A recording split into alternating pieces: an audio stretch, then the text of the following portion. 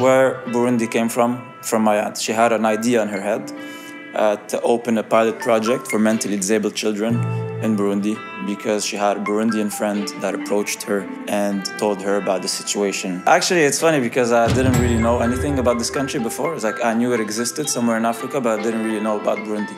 I started inquiring about the project more and more, and suddenly here we are.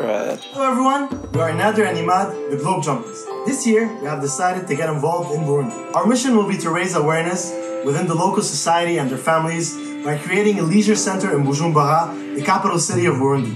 So if you're watching this video, that means you could also help.